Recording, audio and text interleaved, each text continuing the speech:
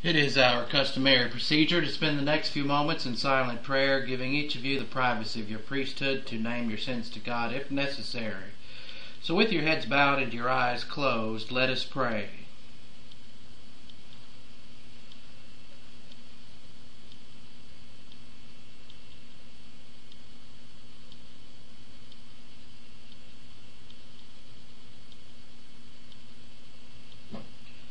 Father, we thank you for the wonderful privilege and opportunity to assemble ourselves together under the principle of freedom.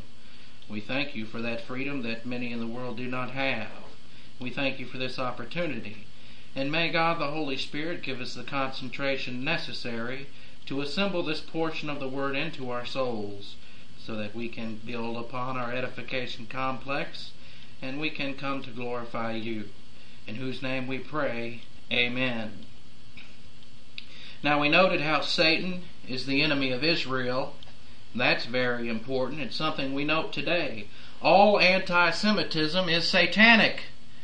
And we note that because the whole world hates Israel.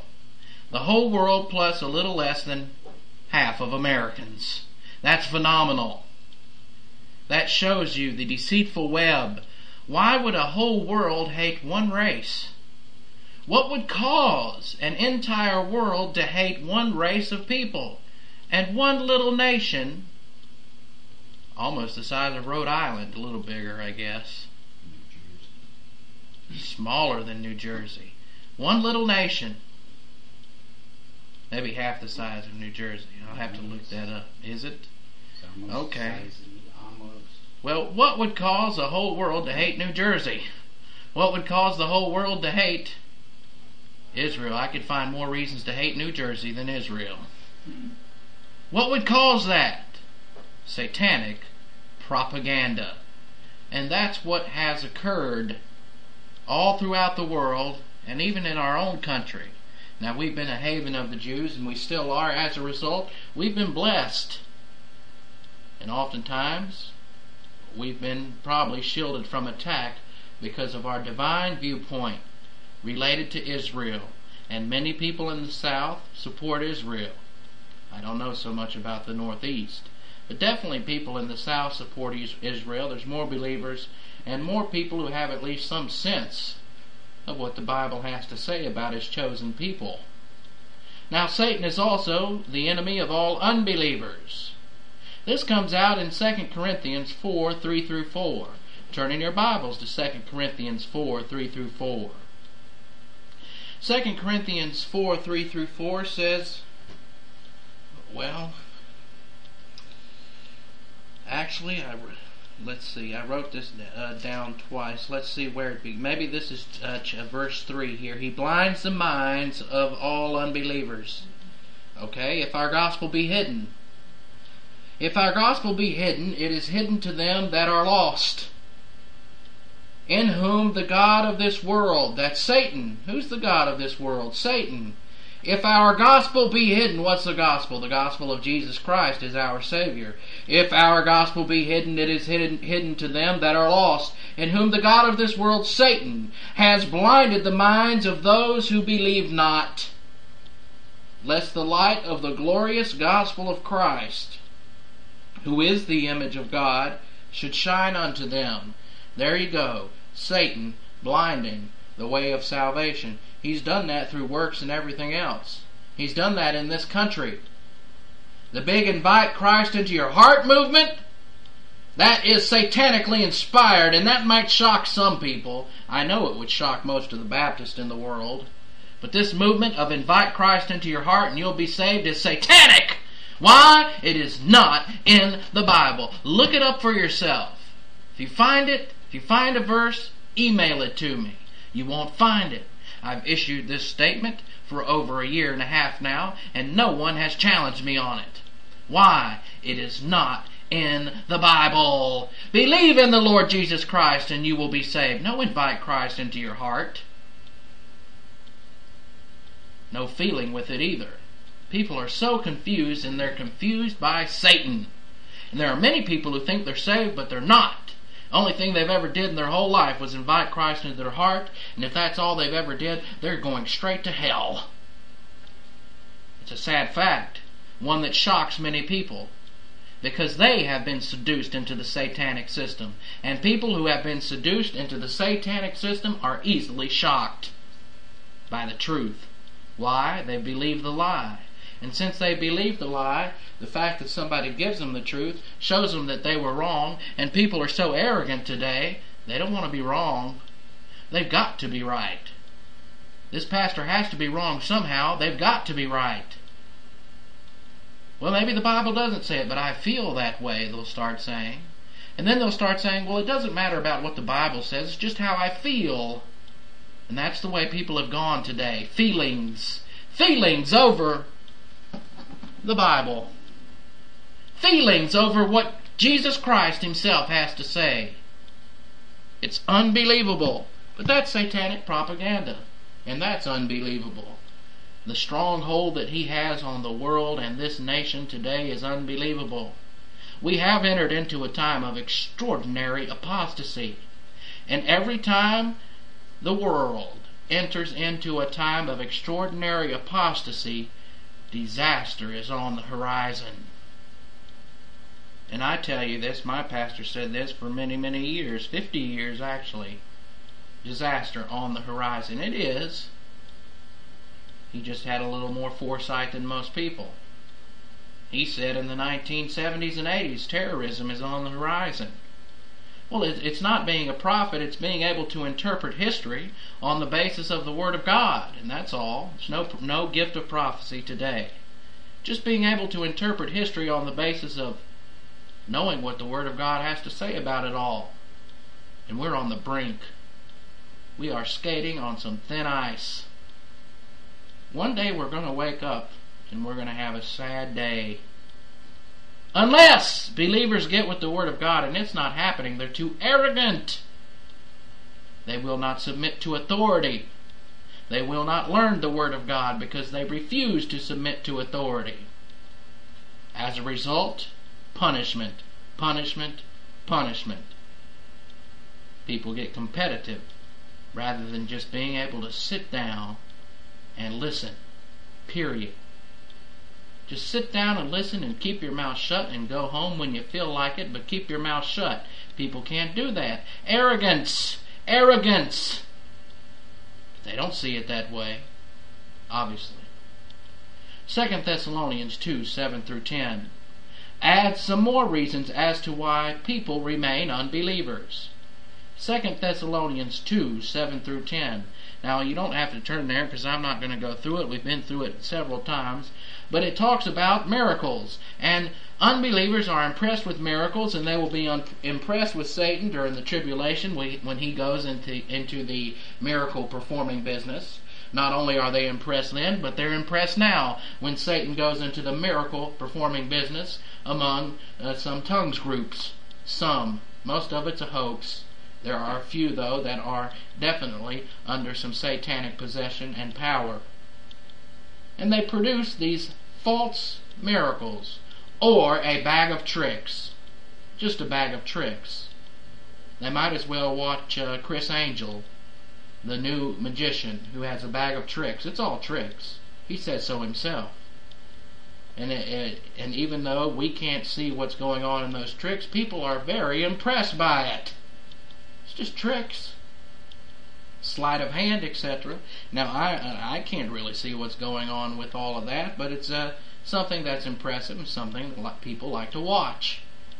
Doesn't mean there's anything wrong with watching a magic show, of course, but it has to do with the fact that people are impressed with miracles. More impressed with a miracle than they are with the work of Christ on the cross. The work of Christ on the cross was no miracle, by the way. That was not a miracle. That was Jesus Christ using the same spiritual life He's given to you. Do you walk around every day saying, I have a miracle? No! You have a unique spiritual life which is far greater than miracles! Far greater! Yet people are impressed with miracles. And that keeps many unbelievers from believing. Yet they will come up with the excuse. If only God would show Himself, I would believe. You're wrong. Just as the Bible says, if they did not believe Moses and the prophets, Why would they believe you or any miracle? And Moses and the prophets produced miracles. Apostle Paul himself produced miracles through agency of the Holy Spirit. Now, Satan is specifically the enemy of the church. Specifically. He's an enemy of Israel. He's an enemy of unbelievers. He's specifically an enemy of the church, the royal family of God, this new spiritual species, the body of Christ. And that is because God has done more for the individual believer today than He ever has before. The church age is unique, absolutely unique, because we are royal family of God. David cannot claim that. He can say he's royal family, which he is, but he's not royal family of God. He's royal family, royalty in Israel. But we are royal family of God, and we are part of our Lord's third royal warrant. What's that mean? What's the third royal warrant? Has to do with the fact that Jesus Christ as King needs a kingdom. Jesus Christ as King needs royalty. He needs a family. And kings in the past made a big issue out of this. He said, I'm king, I need an heir. Well, Jesus Christ is king and He needs heirs, and He has a lot of them today.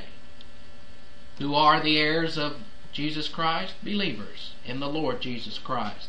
So His third royal warrant as King of Kings and Lord of Lords means He needs royalty to be under Him. So this is the fact that we're here is a direct result of His strategic victory over Satan when He died as a substitute on the cross for us. Now we are left here to provide the tactical victory. It's opposite of the way most people think it. Usually in war you have a tactical victory, then a strategic victory. But in this case, Jesus Christ took the strategic victory, defeated Satan. It's over for Him. And with us, it's a simple tactical victory. And that's how it's turned out. And maybe that's a way to tell us how to fight a war. Defeat them strategically first, then worry about the tactical things. In other words, nuke the hell out of them, then worry about what to do afterwards. Have a strategic victory first. Terrorists, dead. Now what? Take their oil? Okay. Now what? Do this, do that? Okay. But you've already had the strategic victory. And we are left under the great power experiment of the church age to fulfill a tactical victory. The victory's already won. We are here just to be witnesses of it. So these verses teach that Satan is an enemy of the church. Revelation 2:9. Revelation 2:9. Now there's a lot to this that you can't see just reading in the English. I know your afflictions and your poverty, yet you are rich.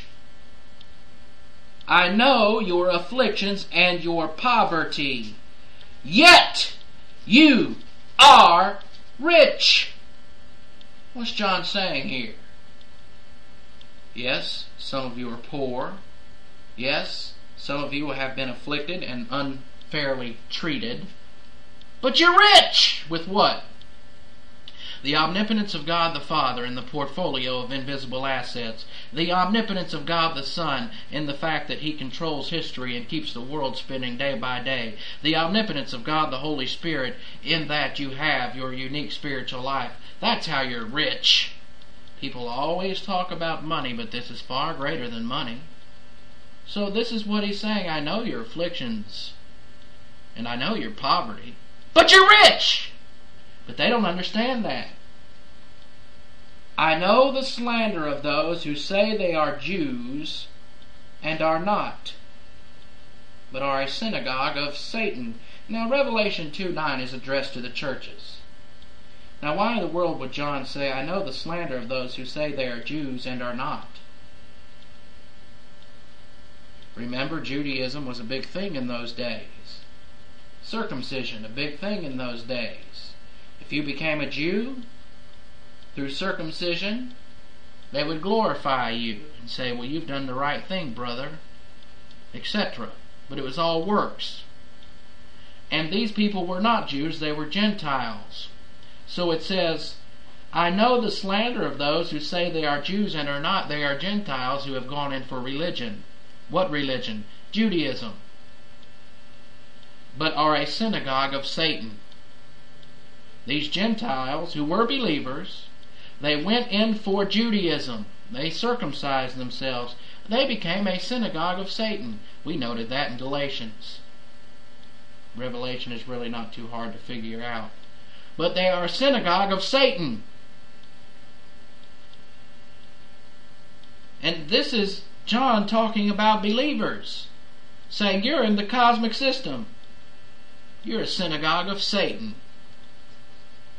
Yes, you've fallen into the Jewish religion, but religion has nothing to do with the fact that you're rich with the omnipotence of God the Father, God the Son, and God the Holy Spirit.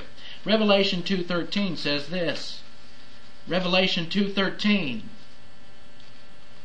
I know where you live. We've heard people say that before. I know where you live, where Satan has his throne. Yet you remain true to my name. You did not renounce your faith in me, even in the days of Antipas, my faithful witness, who was put to death in your city, where Satan lives. Apparently there was a great revival there, and Satan decided to live there for a while. Revelation 2:13. This is just to describe to you the fact that he's an enemy of believers. Definitely an enemy of believers who start living the spiritual life. And he saw that in this city, many people were starting to live the spiritual life, so he set up headquarters there. He said, I'm going to stop this. And you say, well, would he do the same thing today? Well, the church was in its early formation, and he did not want the church to get started. But since the church has already started and there are many, many believers, I think Satan may have changed his strategy now. Although I'm sure he sat around Berachah Church from time to time, seeking whom he may devour, seeking who he could stir up against the colonel, of course. So Revelation 2:13. Now Revelation 2:24. Revelation 2:24 also explains how Satan is an enemy of the church age believer. Now I say to the rest of you in Thyatira, to you who do not hold to her teaching and have not learned Satan's so-called deep secrets, these are false doctrines, I will not impose any other burden on you. Reason why he said that is because they were holding firm to the faith rest drill. They were holding firm to grace, and they did not learn the deep secrets, or the so-called deep secrets of Satan, meaning they stayed away from false doctrine, but Satan was right there ready to give it to them. So Satan is the enemy of the church age believer. 2 Corinthians 2:11. In order that Satan might not outwit us, for we are not unaware of his schemes. 2 Corinthians 11:3. But I am afraid that just as Eve was deceived by the serpent's cunning, your minds may somehow be led astray from your right motivation and pure devotion to Christ. What's pure? You have sincerity. Sincerity is wrong translation, stupid translation. Again, you can turn there, 2 Corinthians 11:3. Let's get this straight. But I am afraid that just as Eve was actually utterly deceived.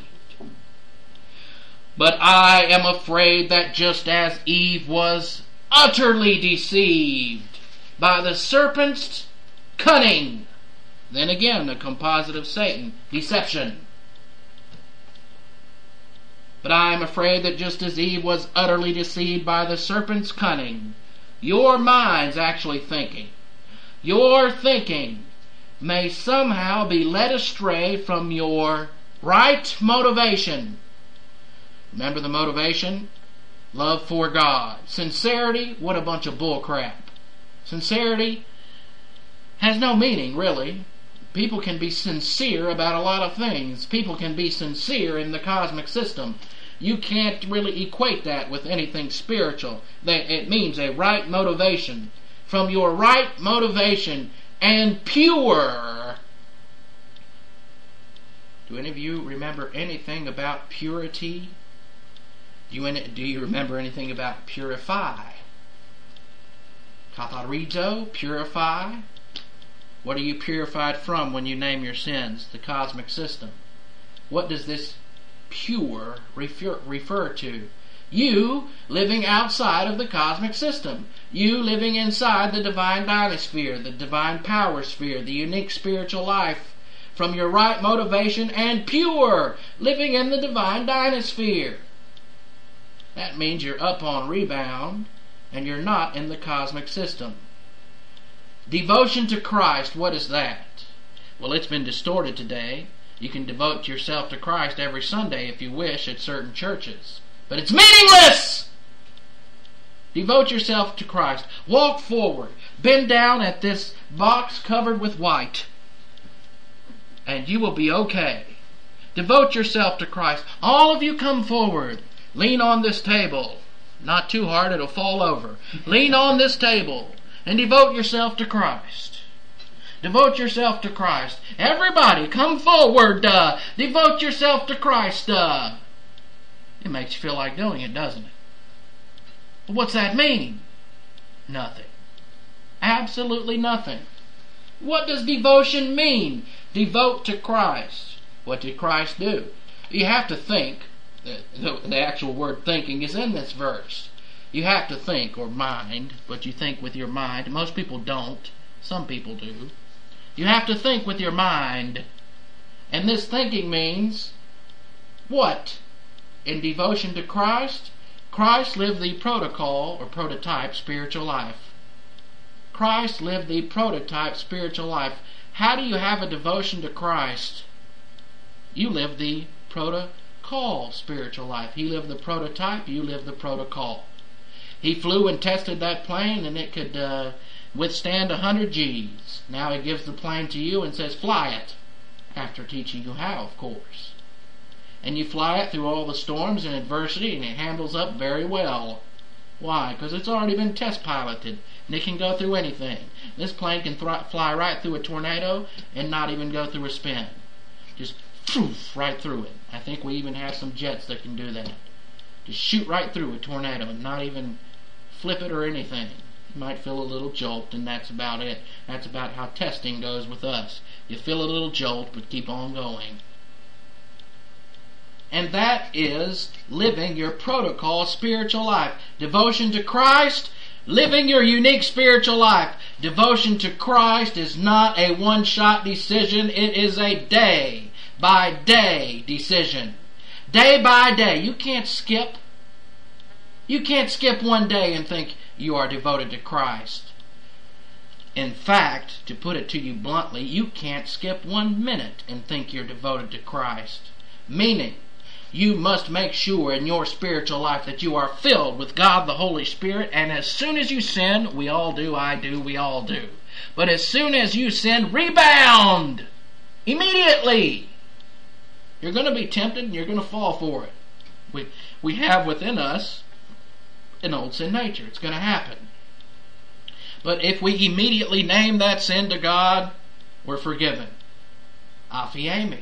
And not only are we forgiven, but we are katharizo from all wrongdoing. Purified. We become pure. And when we are pure, we can have that devotion to Christ. When we're not living in the cosmic system is what it's saying. This is technical. The Bible just doesn't throw out words for you to get emotional over, yet that's what most people think. These words are meaningful. Most believers will pick up a book from a bookstore and read it ardently and really get something out of it. Maybe it's a fiction book, but they'll read it ardently. Or even pick up a non-fiction book and read it and get something out of it. Nothing wrong with that, of course. But what do when they pick up the Bible? They get emotional suddenly. Let me turn here and see what the Bible says. Let me flip through. Home, home, home. Something from God is coming to me. He did what was right in the eyes of the Lord, but not as his father David had done. In everything, he followed the example of his father Joash. Now, you might come up with something like that and say, that's what I need to be. I need to be like David. And that'll be your whole idea. Be like David. That's just emotionalism. You need to know the whole thing, not just flip through it and find something for yourself. That's stupidity.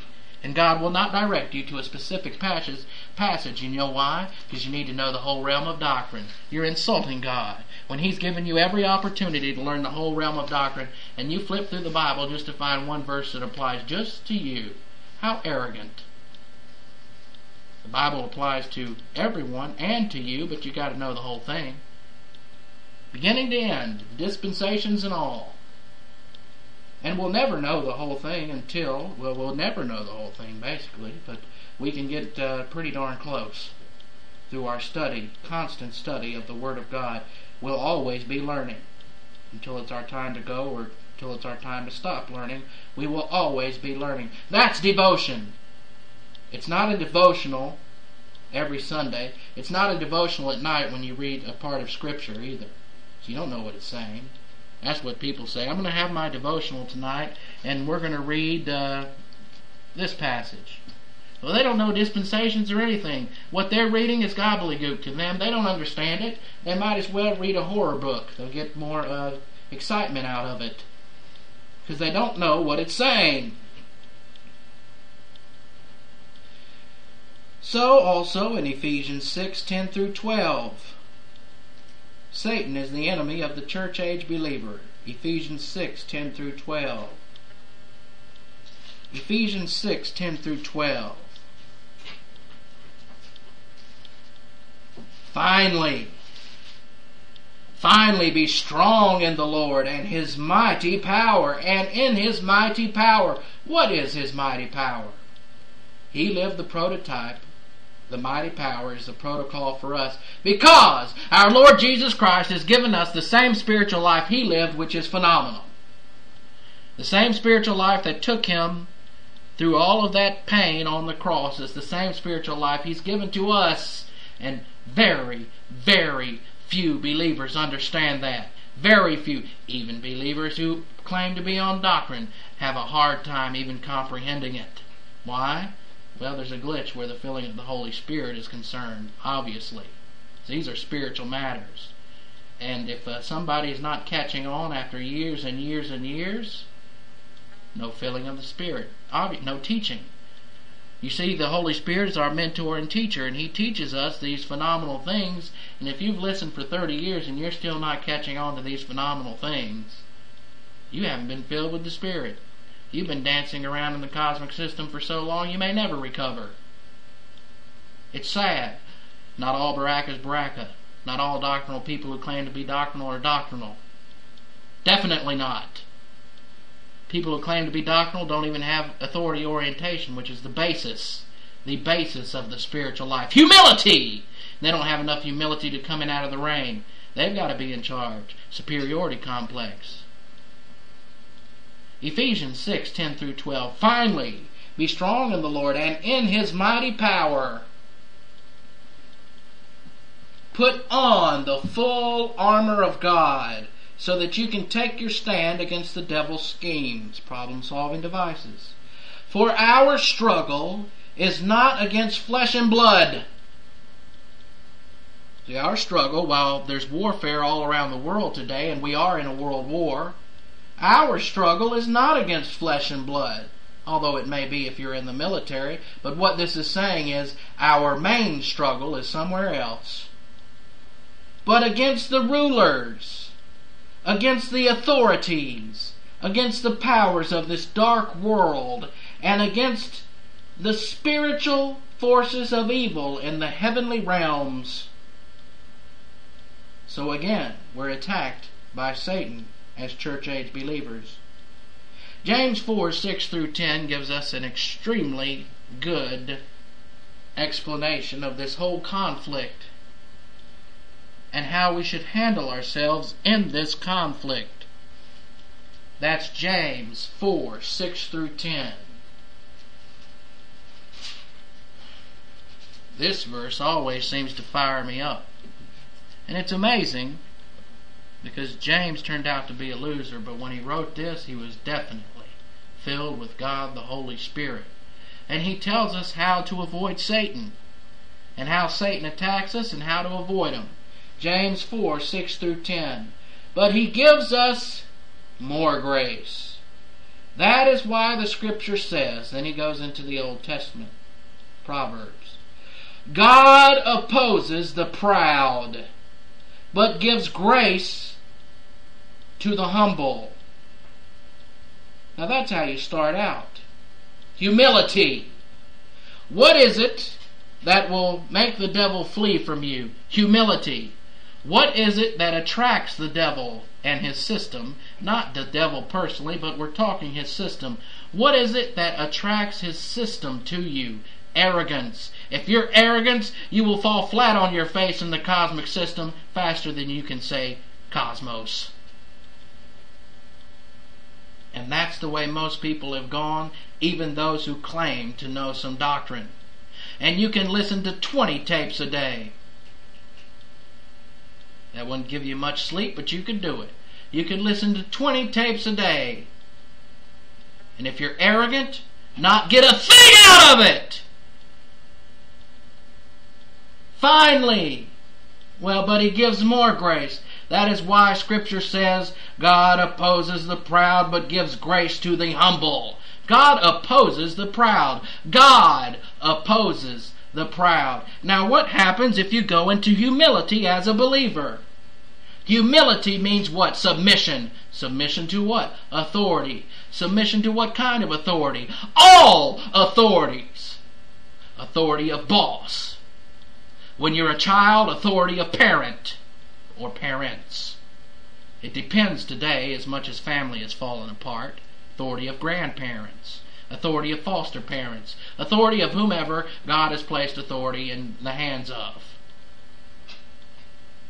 Then it goes on, submit yourselves. What's that? Humility. Submit yourselves, humility, to God. How do you do that? By listening to doctrine without squirming. By listening to doctrine without resenting it. By listening to doctrine without trying to pick on something. And that's humility. Submit yourself then to God. Resist the devil. How do you resist the devil? Humility. If you don't have humility, you're in the cosmic system, period. And there are people who sat in Berachah Church for 30 years who never learned humility and have been under Satan's system all their lives and don't even know it. Oh, they know some things academically, but it doesn't matter until you transfer it into epignosis. And you might be able to talk a good fight, but you can't fight a good fight, I'll tell you that. And you come up with your own little taboos and your own little arrogance. Such as, if I catch you smoking, I will shove it down your throat. Or tear it up and throw it in the trash. That's arrogance. Yet people from Berachah have talked like that. People who have said they listened for 30 and 40 and 50 years have talked like that. What's wrong with that? No submission. No humility. You don't force somebody from their own free will to do anything, whether it's sin or not. Smoking happens to be not a sin. But if they were sinning, you still don't force them to stop. It's their volition. And people who have come out of Berachah have been dummies, even though they've listened and claimed to have listened day after day after day, and they still end up to be dummies. I understand it now, because I've taught dummies for a year and a half, and they were still dummies afterwards. Dummies, dummies, dummies. And why were they dumb? No humility. Submit yourselves then to God. Resist the devil, and he will flee from you. He's not going to flee from you as long as you're in arrogance. Verse 8.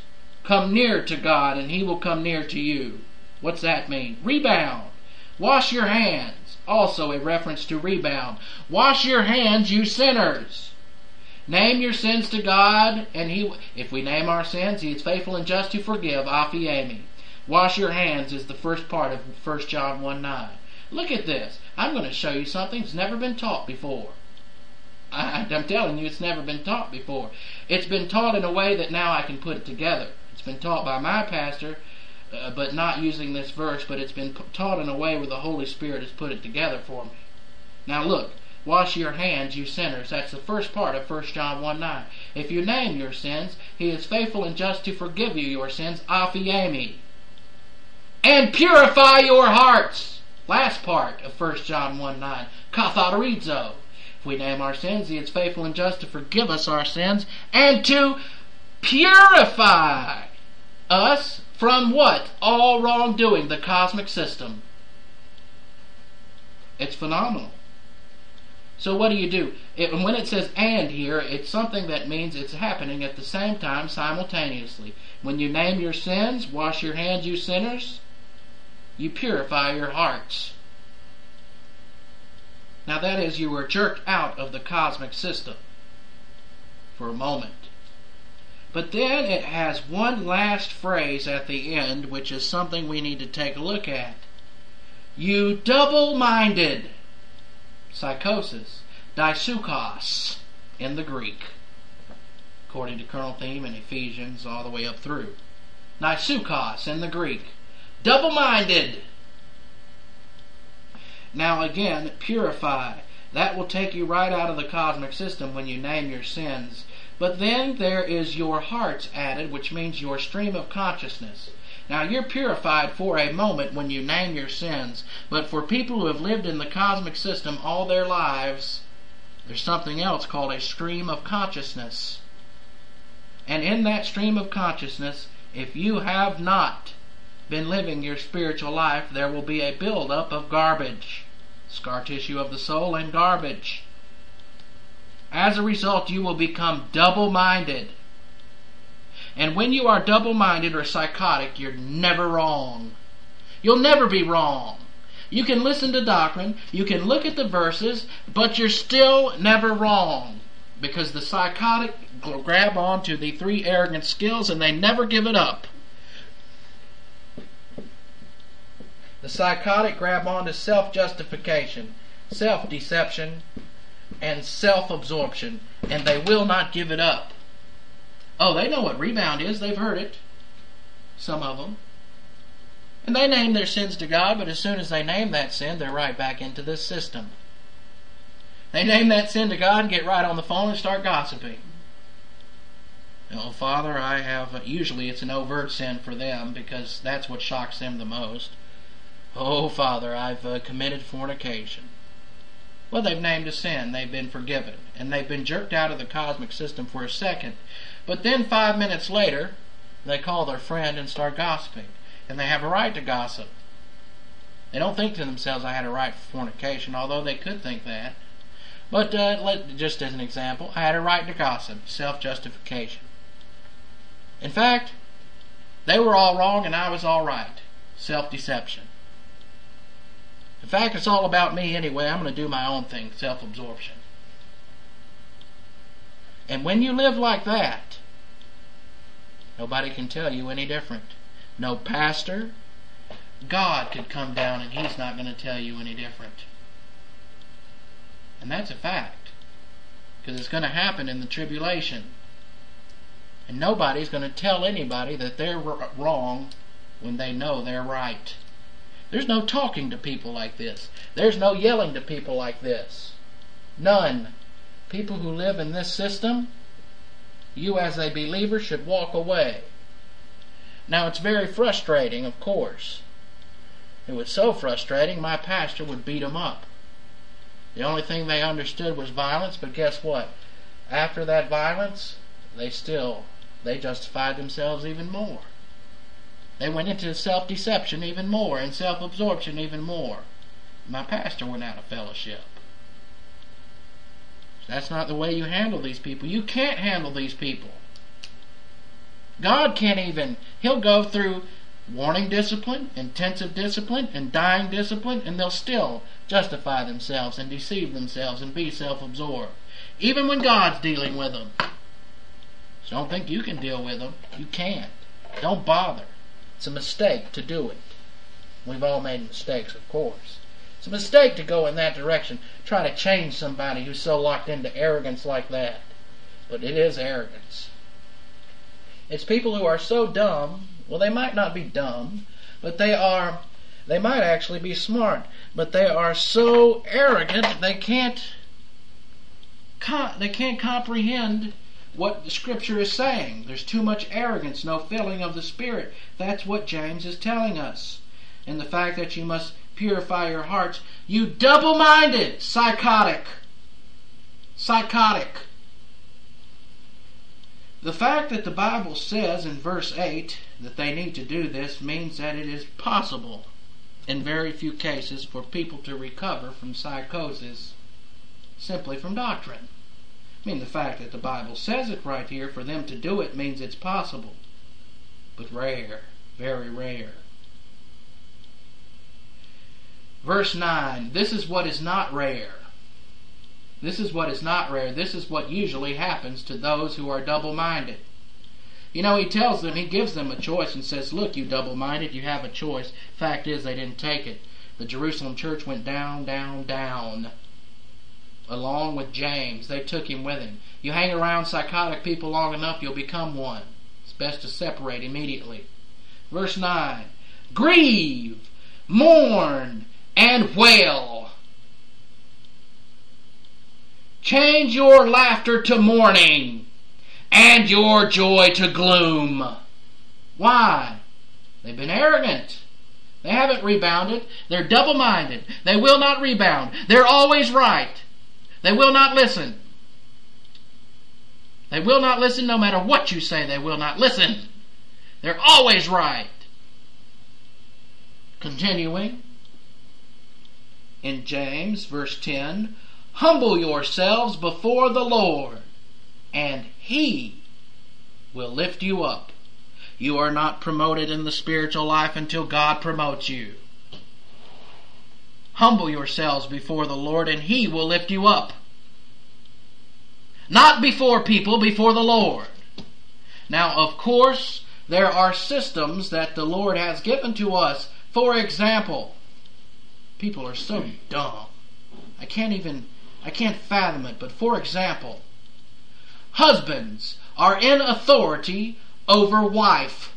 Bible says so. You know, they even have a silly nursery rhyme. I believe it because the Bible tells me so. How's that go? For the Bible tells me so. So little children, well, Jesus loves me because the Bible tells me so. Well, he also says husband is in authority. Why? The Bible tells you so. The Bible tells you so. And some wife could look at a husband and say, you're not the authority. God is the authority. Well, the Bible says the husband is the authority. Therefore, the husband's the authority. And it goes on. Parents, authority over children. Children, obey your parents as you would the Lord. Now, a child could look at his parents and say, and they probably will one day if you have this attitude, they could look at you and say, you're not my authority. God is my authority. Well, guess what? The parents are the authority because the Bible said parents are the authority over children. Now let's get down to where it hurts people. The Bible says pastor-teacher has the same authority as an apostle. Now you could say, no, God's the authority. No, your pastor is the authority. If you don't like it, you can leave. Not confrontate or have a confrontation. Just leave. The authority that is given in the Bible is for your benefit. So what? For what reason? To humble yourselves. If you could learn this on your own, you wouldn't need an authority. But the fact is, God picks the weirdest characters in the world to be pastor-teacher. Just look at me. He picks the weirdest characters in the world to be pastor-teacher. For what reason? So that people can learn to obey an authority. Now that authority doesn't have to push his weight around. That authority simply comes from the Word of God. And you don't question it. And if you don't like it, you don't have to show up. And the pastor has a job to separate the wheat from the chaff as well, the wheat from the chaff, etc. and I'd rather have 3 or 4, 3, 4, 5, or 6 than a whole group who are anti-authority and going the way of this nation. This nation will not survive. They don't even understand. It is unbelievable what people do not understand. It blows my mind. It really does. 1 Peter 5, 6 through 9 also talks about how Satan is the enemy of the church age believer, and Peter tells us how to avoid that. You know what happened when I started teaching Satanology? People looked into a mirror and got frightened of themselves and said, and took it personal. Oh, that's me. Yes, it is you. Now straighten out. It's all of us. 1 Peter 5, 6 through 9. It is you too. 1 Peter 5, it's all of us. 5, 6 through 9. Humble yourselves, therefore, under God's mighty hand. Look how Peter phrases that. Humble yourselves, therefore, under God's mighty hand, that He may lift you up in due time. Notice back from James. Humble yourselves before the Lord, and He will lift you up. It appears as if Peter had read James. And then he said, humble yourselves, therefore, under God's mighty hand, that He may lift you up in due time. Meaning your spiritual promotion will occur in due time. In due time. Meaning at the right time.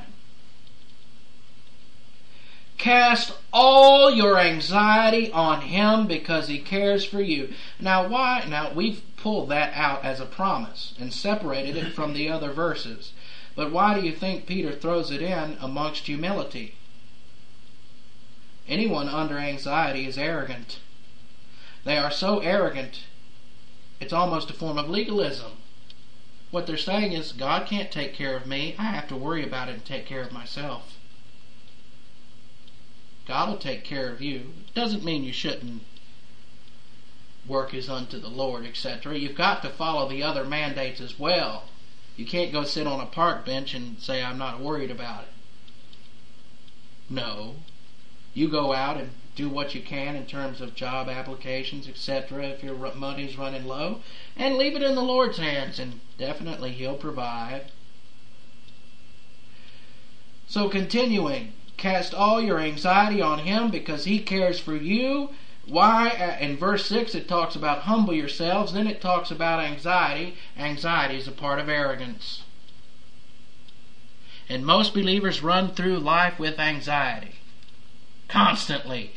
Constant anxiety. And when they go under anxiety, what do? Believers. Well, let's take a pill. Let's have a drink. Let's relax. Now, there's nothing wrong with alcohol in moderation, and in some cases, if a doctor orders you something, you have a mental imbalance. But for the normal person, all you have to do is claim these promises. Cast all your anxiety on Him because He cares for you. Now, I say normal person not to be down on anyone, because in our culture there's just about 1% normal people. So you can look at me and say, you're the crazy one, I'm normal. See, and people think in relativity. Be self-controlled and alert. Self-controlled. Be self-controlled and alert. Also meaning self-disciplined. Be self-controlled and alert. I know a lot of people that aren't self-controlled. Your enemy, the devil, prowls about like a roaring lion, seeking someone to devour. Resist him, standing firm in faith. That's in doctrine. Doctrine today, doctrine tomorrow, doctrine the next day. Doctrine is never supposed to be number 2 in your life. And that's the whole problem with believers. People who go out and claim, I'm so positive and love doctrine, they would rather sit around and watch cars go around in a circle than listen to a Bible class sometimes. Seen it happen. They would rather hammer a nail than listen to an hour Bible class. Seen that happen. Not as if they hadn't taken so many breaks. Well, they took a lunch break, didn't they? Oh, they sure did fill up their bellies. What about their soul? Not enough time. Not enough time. Got to get pissed off if you call me out on that. I didn't have enough time. I'm working here. I'm doing this for blah, blah, blah. Blah, blah yourself right into arrogance. You have to organize yourself around doctrine. And if you do not do it, you're a loser. And you will have maximum shame at the Bema. You are not positive. You can claim positivity. You can run around and say you're positive. You can do all you want. But if doctrine's not number one today, tomorrow, and the next day, you're no more positive than the next person. If you think it's more important for something else, you're not positive. Just not. You're just not. It's a daily thing. As much as I've been studying the Word of God, it about makes me sick to think about the arrogance of some people. But that's the way it goes. Your enemy the devil prowls around like a roaring lion, seeking someone whom he may devour. Resist him, standing firm in the faith, standing firm in pistos doctrine. Because you know that your brothers throughout the world are undergoing the same kind of sufferings. Well, Peter said that. I don't have that much confidence. I don't think believers know that other believers around the world are going through sufferings. Much more sufferings than we have up until this point. They do not know. They do not understand that a Pakistani woman who wants to go to church, even though they might not be teaching much, they're teaching something that obviously Satan doesn't want them to hear. So she gets her legs chopped off. So instead of walking to church, she wills herself to church. And yet people have to make excuses about Bible class. I am not impressed with stupid excuses. I am not impressed with the stupid excuses people come up with why they cannot be learning Bible doctrine daily. And I don't mean showing up to Bible class. But it's a joke. Oh, I'll get it on tape. That's a joke for a lot of people. For some people it's not. It's true. And I know the difference because I know the difference in their knowledge of doctrine. But when people start spouting off, they start showing how stupid they are and how little they know. Be best to keep your mouth shut all the time. But no, you're going to open your mouth and you're going to open it wide and some stupid things are going to come out and God's not going to be impressed. Satan is the enemy of the great power experiment of the hypostatic union, Revelation 12:4. Now that alone caused greater frustration for Satan than almost anything that had ever happened to him. Satan is the enemy, the greatest enemy against the great power experiment of the hypostatic union.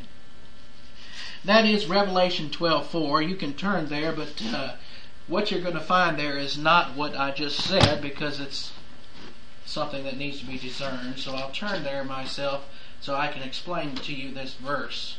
Revelation 12:4. We just looked at it a moment ago. I hate Bibles with all that junk at the end of it, as if I care. Revelation 12:4.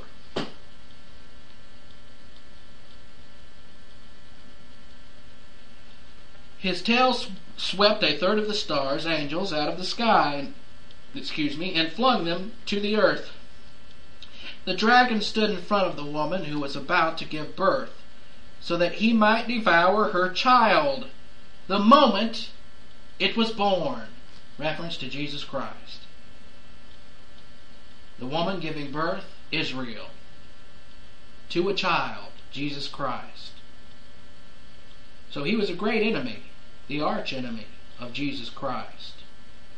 And the hypostatic union alone caused Satan greater frustration than anything that's ever happened to him. You know what that's saying? Satan was standing there at birth ready to devour Jesus Christ. God didn't let it happen, of course. But he was standing there at birth watching, eager, so eager. He knew the Messiah was coming. He said, all right, this is it. I'm going to seal this thing up and I'm going to win this thing right now. And he was so eager about it, he stood there and watched the birth of Christ. That's what it means. And he wanted to devour him right then. Now that wouldn't be fair. And it wouldn't be part of the trial. There would have had to have been a mistrial. And God said, you can't do that. You're out of order. If you do that, you're out of order. Got to follow some rules, but you see, Satan doesn't follow rules. So in effect, he got other people to get involved. Herod. People like Herod, who immediately started killing children. That's all part of the satanic conspiracy. He started out as early as when Christ just was born. And Christ was under constant attack from Satan from then on. Constant. From the time of his birth till the time of his death. Satan was right there, watching, waiting, plotting, scheming violence, waiting to do something. And that's phenomenal, what comes out of Revelation 12:4. But what caused Satan the greatest frustration ever was what? The prototype spiritual life. He couldn't break it. Satan had all his wonderful systems set up, and he thought, my systems will surely break down Jesus Christ, the Son of God. Surely I'll stop him from going to the cross, he thought. He thought, surely I'm smart enough to get now the humanity of Christ. You see, he's in hypostatic union. This is the doctrine of kenosis. He could do nothing from his deity to stop Satan. It's his humanity only. His humanity only. And from his humanity he performed miracles with the power of the Spirit. He did not perform miracles from his deity. He could not have, because that's the doctrine of kenosis. That's taught by Louis Sperry Schaeffer in systematic theology. I think even the Colonel in the early years taught it a bit different, but it wasn't right. Kenosis means that Jesus Christ functioned fully on his humanity when it came to his spiritual life. His deity was doing what? Holding the universe together. His deity was making the sun rise every day. That's all the deity did. The humanity was the one that went through everything. And the humanity of Christ, you see, if Jesus Christ would have performed miracles during when Satan said, turn these stones into bread, if from his deity Jesus Christ had turned the stones into bread, it would follow suit that whenever a problem arises in our life as heirs of Christ, we could simply perform a miracle. When we were hungry, boof, chicken, let's go eat. Miracle. We would be able to do it. But instead, Jesus Christ performed under the prototype spiritual life, executed the prototype spiritual life, and gave it to us in the form of a protocol. Said it works. What he basically could say to us is, I took it all the way to the cross. I endured the cross, despised the shame, and yet I had exhibited joy. With what? With his deity? No. With the unique spiritual life that you have. Arrogant people don't understand that. They're still functioning under legalism and don't even know it. They don't even know what I'm talking about when I say prototype and protocol, even though I've taught it and taught it. I know people that don't understand it. The prototype is what Jesus Christ lived on the earth in his humanity. He executed the prototype. It defeated Satan. And when we live the protocol, we defeat Satan in a tactical victory. Jesus Christ completed the strategic victory. When we execute the protocol plan of God and go to pleroma, to theou, maximum glorification of God, we've won the tactical victory. And that's where we need to move. And if we don't move there, our nation is doomed. Our nation may be doomed anyway, but you need to move there for your own sake. At least the angels will be cheering, even though New York may be up in a big bomb. We are entering into very, very serious times because there's no pivot. We're entering into a Middle Age type situation. When the Roman Empire fell, there was 1,000 years of pain and suffering on the earth. And unless there's positive volition that rears its head somewhere, when the United States falls, there will be pain on the earth for a long time to come. Unless the rapture occurs first. If that occurs, there will be intensified pain on the earth until the millennium. But you have a choice to make, and you here have made that choice to go with the spiritual life, and to make sure that you live this protocol that Jesus Christ has so graciously given to us. A spiritual life that was able to withstand all the pressure of the cross has been given to you. The very power that raised Jesus Christ from the dead has been given to you. It's phenomenal. And yet people can't humble themselves enough to just sit down and listen. It's absolutely phenomenal what we have, and it's absolutely tragic that very few people give a damn. So with your heads bowed and your eyes closed, Father, we thank you for the wonderful privilege and opportunity of studying these things. May God the Holy Spirit enlighten us concerning the things we've noted related to this unique spiritual life, so that we can humble ourselves before the Lord, and so that we can grow in grace and in knowledge, and so that we can execute this spiritual life, and so that when the testing comes, Satan will flee from us, and we will win the tactical objective. We will win our rewards, given to us by you, of course, so that we can hear those wonderful words, "Well done, my great and faithful servant," in whose name we pray. Amen.